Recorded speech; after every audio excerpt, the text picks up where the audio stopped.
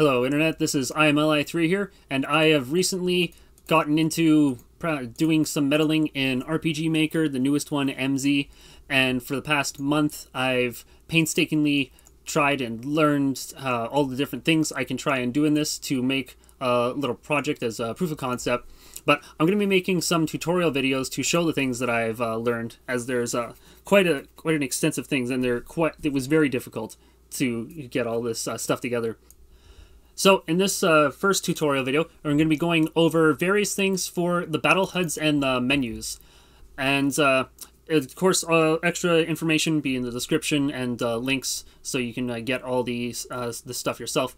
So the first thing for plugins, which are extra text documents you can get to insert into the game engine to make it do things for you.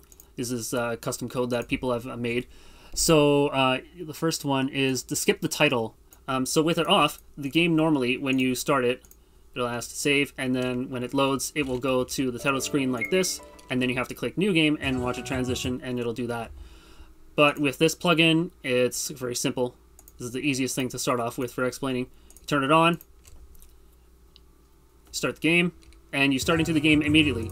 It's so simple, but it's so necessary, and sad that all these things aren't already features in this program. But because that 4 or 5 seconds that saves you adds up over the thousands of times you'll be loading the program to do your testing. So the next thing on the list, lots of useful plugins like screen zoom on encounter. These are from the DLC with the program. So the ones that I have enabled in here are shake on damage and the screen zoom on encounter. Okay, I figured out what the plugin does. It zooms in on the event, not for the flash that you zoom in when you're in a battle or getting into a battle, like this. So that's what that does. And the way you do that is by activating the plugin command option in the event commands scripting. So on the third page, at the bottom is the advanced stuff for putting in custom scripts and plugin commands. When you have some plugins enabled, they will show up here if they have the feature to do that with. And of course, I did the screen zoom, and I will get back to that piece here. Oops. Oh yeah, another thing very important to know: always use your keyboard shortcuts as much as you can. So that's how this works. You can set the custom values here like this. And then you hit apply, and then it saves. You always have to save every time, by the way, when changing your plugin commands. And there it goes, zooms when the event triggers, which I guess the zoom resets after the encounter actually happens, so that's a thing. All right, well, the next thing then, font size in engine. That's simply in the database command here. On the System2 page, there's where the font size is, where you can change that, which does affect your spacing in the event text windows.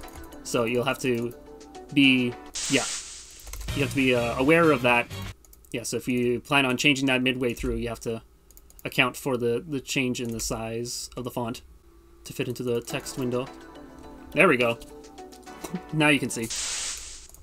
So the next thing, battle log text background. Now this is where we start getting into the interesting edits. So I had the game files here, and in the, this is the base folder. In the JavaScripts folder, you will have the RPG Maker MZ Windows JavaScript, which I already have open here. And what you want to do is search, is the easiest way to find it, opacity.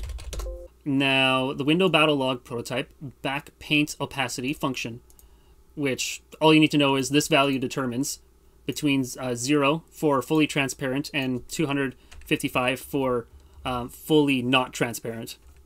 So you saw how the text was previously, and if I change that value to its highest, and I go to save the file, which you can do while the program's still running, as it only calls on these files when you launch the game itself, so it's very handy to do. So this is the battle text log, not the normal text command windows. So here, now you see it's a full black bar.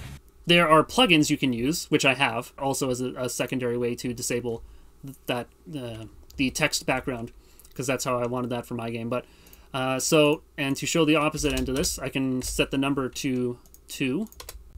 Oops, don't mess that up. And always make sure you make backups of these files that you're editing before you edit into them, as that will save you a lot of trouble. And also will save you needing to remember what the default values are. And now we will see that the battle log text will have no background for it, so it's completely just the text on the screen. But this is just the basic stuff you can do with the help of this tutorial that I've been able to do by myself, because this is all stuff I've never ever done before. I've never done any programming, no game creation, nothing like this. So the next thing is the battle screen HUD black background. So you've seen how the HUD looks before, and I wanted less HUD on my screen. I wanted all that stuff gone. So I had to learn what the way to do that is going into your image folder for this, and in the systems folder is a window file. This is what the game draws on for its Windows graphics for most of that stuff. Now, the format for the images in the program are of a different mode. I don't know what this is. It says index, but you have to change it to RGB to be able to see, or not. Wait a second. No, it's there, right? I don't know. It's usually more visible because I have the backup images here to show it, or not. Okay, here. This shows it. Yeah, see, it's normally more visible. It's weird how these modes in these images affects how they're displayed. But simply, all you need to do is put it in your image editing program, and then go, whoop. Oh, you don't want that stuff on your game? Well, then delete it, save it, save as, window, yeah. I already have backups of the images, so I'm just going to save it, replace it. And now, when you go into the game, and you get into their battle, stop running away, I gotta fix. Wow, that was some RNG right there, running away from me completely.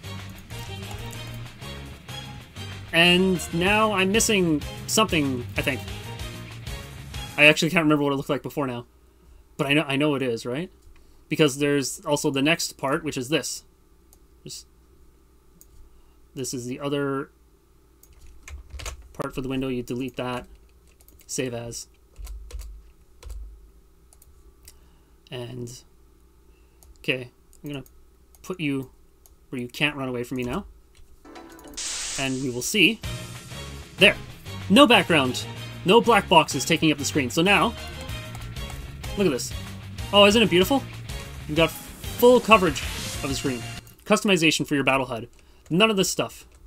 You gotta do it all customly manually. And then also the last thing, which is something specific for me that I wanted to do, I even wanted less stuff on my screen. Now this file here is the stuff that highlights your character when you're selected, which of course makes it look quite out of place when it's just a big blue rectangle sticking out of the text there. So what I went to do was opacity scale.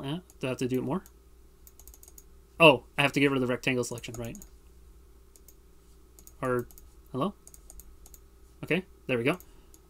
There you go. Just go like this. Just not all the way. And just hold it once, because clicking more than once will do it more. You can just drag it all around with a single click. And there. So you made it more transparent. Save as. Replace that window file. Load. And now you'll see, for the HUD, it is much less pronounced, the blue. There's still some extra black here, but that I also will be getting rid of when we get to the plugins. Next, battle text, speed, location, damage numbers appearing in the target of the center. So now I'll be turning on the most awesome and helpful battle or plugin that I've been able to come across, which is Visual MC's Battle Core plugin, or Ian Flea's Battle Club plugin. Let's apply that, and in there, you have to click it open to open its configuration page, where it has tons and tons of options. There's like easily over 100 options just in this. So the battle text speed will be under battle log settings and the message weight. So this is for how many frames. So if I make it 50 frames. I'll be waiting for almost a second for the message to clear. Text align. Where do you want the text to appear? In the center? No, I want it to appear on the left side. But it's also kind of tricky when you're starting to mess around with the placements, of course. Now, I've done this manually in the next setting here, which is X or W, X coordinates. I don't know what the W stands for this, but you know the X, R, Y coordinates to change where it is. So if I have a text aligned to the left plus this, the text should be far enough to maybe not even be on the screen at all. Let's see. Oh, sorry, I moved it to the left, not the right. Whoops. Okay, but that still showed it. But I do want to show the text being completely off screen, just to show that you can make these sort of customizations where if you don't actually want that stuff to be displayed, you can just move it off screen entirely. Yep, there it is. Moving off, almost completely off screen. And what was the last thing from this? The damage number appearing in the center. Yes, that's a very helpful thing to do, especially when the enemy image size being larger than the battle window size causes the HUD to glitch out in ways, such as not being able to see the number damage that you're doing. HP gauge settings then. Right? Enemies. No? Oh man, where... I thought I knew where this was. So many options. Okay, here it is. I found it. It is under the damage settings, of course. So, right here, under pop-ups, you want peer position, center. Now I'm going to set it to the head. And that will make it so I will not be able to see the damage number because the window for my character, my enemy image here, is extended above the screen. Yeah, so the damage was up there, but of course I couldn't see it. Next thing on the list, the HUD layout for older versions, command window size. Alright, so another nifty feature in here is under the battle layout settings. There it is. This is set to default. The first option here is default, but you see you have a few options here. The default being the MZ one, then you have XP and various other ones, although I thought they said for each one which previous version, because I'm pretty sure these were all HUDs for previous versions of RPG Maker, but maybe only some of them were. But so if I click to that now we'll see, yeah, and I got a completely different HUD going on here. My attacks are over here, my character is more to the, or yeah, my character is more to the side here. Next, HUD layout, command window size. Oh yeah, you can even customize that, which I only found out about today, which was fun to do. That is under, again, the battle layout settings right here, command window width. This option right here. You can change this, and I will set back to the original, or the default HUD so we can keep a consistent comparison. Now look at that, it's got a mini window, so you save even more space, and it's actually pretty cute. It still shows the text and everything. Oh, one thing I should check though while I'm here is the skill action menu command still is the same as before. Next, the gauge bars, placements that can also be caused to be hidden, and the remove action commands. Another thing I just learned today as I was continuing to do various things and experiments for learning for making this tutorial video. Okay, it's this one. Battle layout settings with the parameter being able to offset. So if I choose, say 100, I'm not sure if I need the plus there, but I'll put it in. Some random variance will just show the effects. It's a lot of work, but this will move the health bars, and you can also remove the action commands, which is under the actor command window. Yes, over here in battle commands, command list. So if I change escape to auto battle, and I can try these other ones, but I don't actually know, because again I just learned about this now, so I don't know how it works. I'll delete the attack command. Those most of them didn't appear for me when I tried them. Here we will see now, yeah, my HP bars are gone. My guard, my attack is gone. I have an auto battle, see what the auto battle selects. Wait, did I still do an attack? How? I see my name is partly here showing up there. I wonder what they should have still been displayed on the screen though. So if I go to battle layout, set that back to its default. Oh, it was the Y coordinates, and then this is too much to the side. Okay, that makes sense. So I'll make that 400 instead. Yeah, so I accidentally just demonstrated you can clear your HUD with setting these coordinates, because Y down 100 is too much. That makes it go all the way off screen with it being so low to the screen. And now I will apply, although I don't know why the name was being cut off still, because it's not supposed to be bound to the window, the box window itself, right? There we go. Yeah, see? There we go. So you have all sorts of little customization options like that. Showing HP for enemies.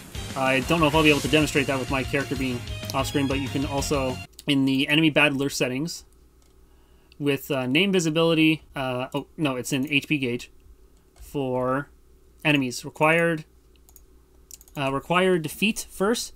Requires defeating an enemy once to show the HP gauge. So I have that set to true, which means that the HP gauge for the enemy will not appear. And then here you can disable it all or not entirely. Alright, I think that's about it for this tutorial. Hopefully you found this informative, and there's even more greater things to be showing for learning. So the next video I have planned will be for eventing, and then combat mechanics, and then finally the big one, how to make animations, how to animate the enemies like you've seen in this video for the enemies. So hope you enjoyed. Hope this was helpful and all that.